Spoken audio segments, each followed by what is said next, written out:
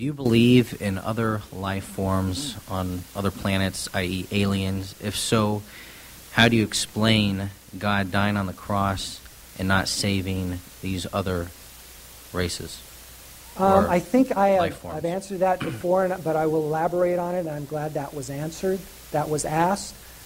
The evidence is pointing more and more to the fact that there most likely is life outside of this planet.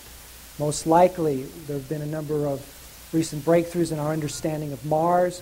There's a good chance we're going to find life under the ice of one of Jupiter's moons, Europa.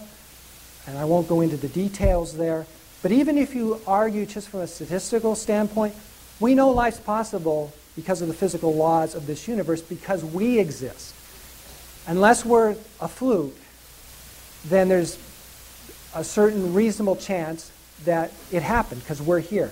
And I do have a page on my website, again, faithreason.org, which talks about extraterrestrials.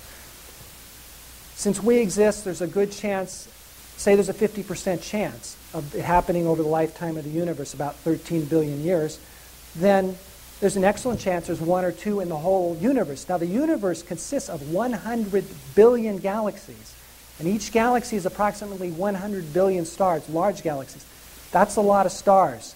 If you increase the probability just a little, then there's a lot. As far as salvation, I consider it most likely that Jesus came to other life forms like ours. No reason he could not have. And reach them. Some may be close, some may be farther away than us. By the way, we may never find another intelligent life form, but the universe may be full of them just because it is so vast. And so we know that he came for us. We know he exists. We know by the evidence. We know that they do exist. He's probably going to, he probably has come to them, but we may never actually come in contact with one. Dr. Hovind. Okay, the idea that life exists on other planets is pure imagination. There's no evidence for it whatsoever. I've studied the UFO question quite a bit. Been to the UFO Museum just a few weeks ago there in Roswell, New Mexico.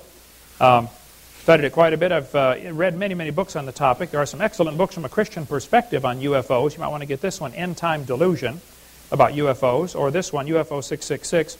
Or Chuck Missler's book, Alien Encounters, is excellent on the subject. What happened at Area 51? In Roswell, New Mexico? Well, nobody's talking for sure. Nobody who knows is talking. But 9 months later, Al Gore was born. That is just an interesting bit of trivia. But the Cosmic Conspiracy is an awesome book on the topic. I would have to say, from a scriptural perspective, no, there is no life on other planets.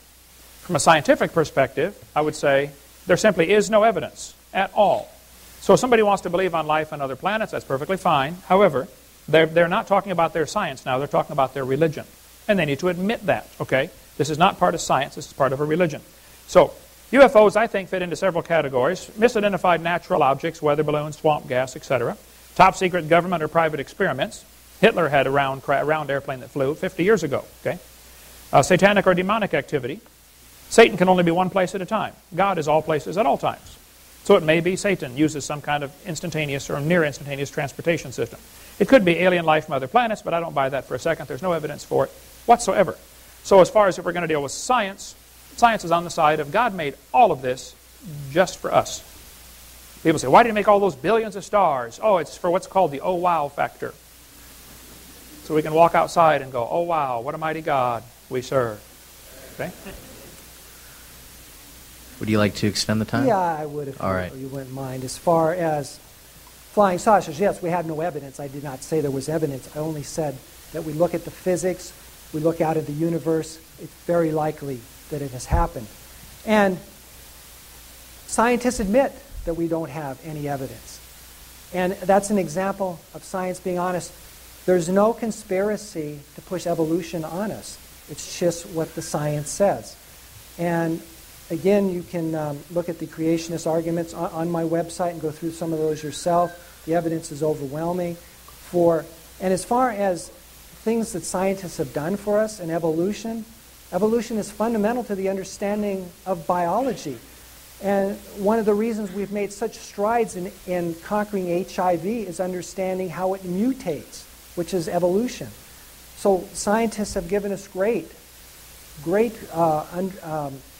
progress and help, and it's through understanding of science, and evolution is fundamental, etc. Dr. Hovind, 1 minute. Yes, I've heard that statement, evolution is fundamental to science. I've heard it hundreds and hundreds of times. I'd like to see what's fundamental about it. I mean, that's a mantra. They just keep repeating and repeating and repeating, and I think they probably really believe it. But it's not true, okay? They're just talking. As far as science admitting there is no life on other planets, no proof of life on other planets, that's great. I'm glad they admit that. Why don't they admit all we've ever seen is dogs produce dogs, therefore there is no evidence that dogs ever came from something non-dog? If you'd apply that same logic you did to UFOs to the logic from biology, you'd come to the conclusion God created the original dogs, they've always produced dog kind, and that's all that's ever happened. I mean, that's where science ends.